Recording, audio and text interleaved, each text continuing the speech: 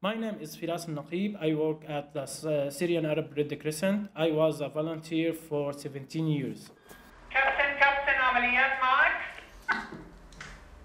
جيد عمليات كابتن معك. I'm based in Damascus, but I travel around across Syria. And I'm the field coordinator for Syrian Arab Red Crescent operation in Syria. I am also in charge of the safety and security on the field. A couple of months ago, we traveled together with the ICRC to the north of Syria to deliver the medical assistance to there. We had negotiation with all parties on the field to be allowed to using the international road. Yet, we were shot at. First, we heard shooting on the air. I gave the order to stop. We checked where the shooting came from, but then the shooting stopped. So we continued the movie. But then we were shooting at again.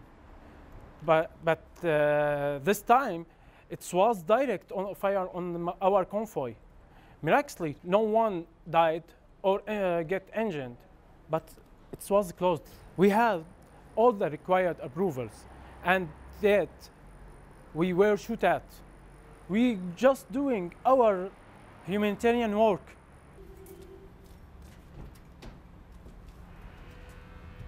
Before hitting the road back to Damascus, we sent a joint team, ICRC and the SARC team, to speak to the group that target us, and to explain to them our mandate and our humanitarian work.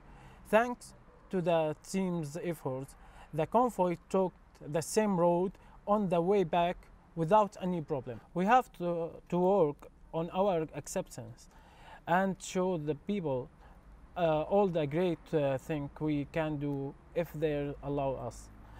Building the capacity of our volunteers, especially in the field of safety and security, is also important.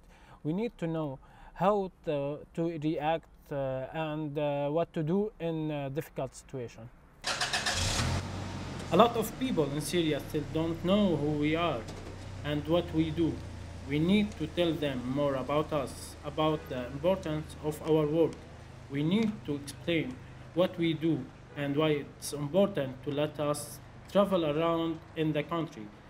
Millions of people depend on us.